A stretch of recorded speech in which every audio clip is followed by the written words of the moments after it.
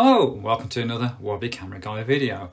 Have you ever wanted to add a rain effect to your videos just to give it a little bit of atmosphere? Well, there's a very easy way to do this in Hitfilm Express, but I'm also going to show you a way how to vary that rain effect as well. So let's get started. So in my timeline, as you can see, we just have a short video clip of some tulips and some grey clouds.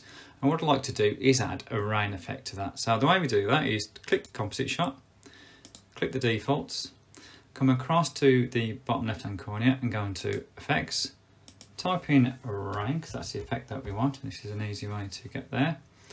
As you can see, we've got different sort of selections, but we're going to go quick 3D rain. We're going to bring this above our little short video clip.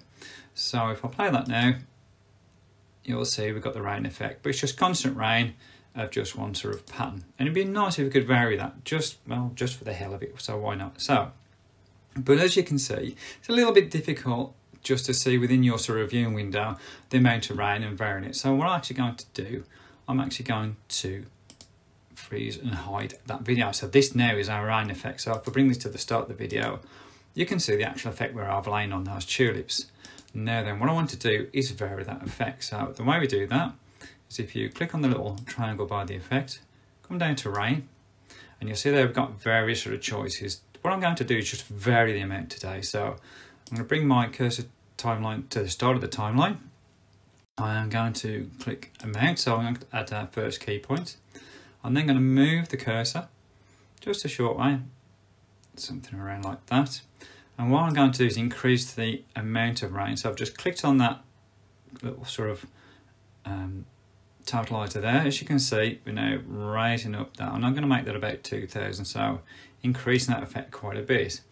I then want to move my cursor along a bit further, and then what I'm going to do then is create another key point in the timeline here. So literally what I'm going to do is actually copy and just do a right click and just go paste, and that'll put another key point exactly where my cursor was.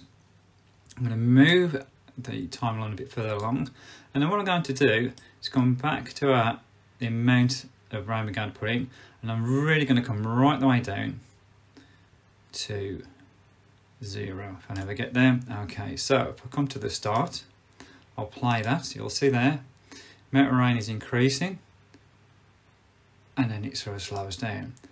Now what would be nice if we can play around with these effects to get the best sort of effect, if you like, that we want, if I can use a better sort of term there. So hit value graph, you can see here, this actually is just a graphical representation of the rain effect. So we started off with our rain at 1000, we increased as we went along to the timeline, kept it about the same, and then came right the way down to we got no rain at all. So how do we vary this? Well, two things we can do. First of all, as you can see with this graph, it's a little bit sharp. So in other words, the effects are a little bit sort of, they don't operate sort of smoothly. So simply if we do a window on all those key points, do a right click, hit temporal interpolation.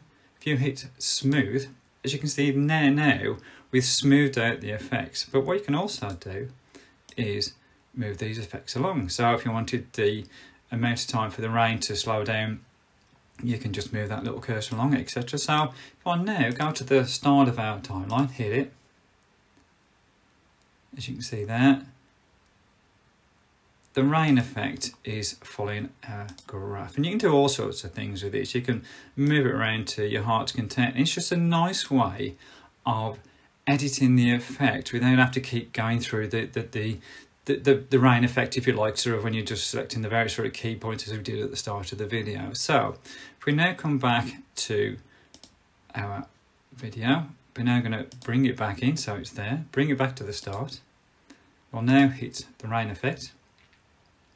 You can see it go up, and then we come down and it stops. But if I wanted now to extend the amount of that stopping, I can do that myself. I can bring that down there, so the amount of rain, if you like, really goes sort of high amount of rain, and then it slowly comes down in that little sort of graphical way. So again, come back, and it just follows our amount all the way down. And that's it. How easy is that? And you can use this value graph on multiple different effects and things, but I just thought it was a good way of actually showing it. And what I'll do, I'll actually show you the video that I've actually done on this at the end of this, just so you can see the full amount, because it's a little bit difficult to see on such a fairly sort of small screen when you're viewing it on YouTube.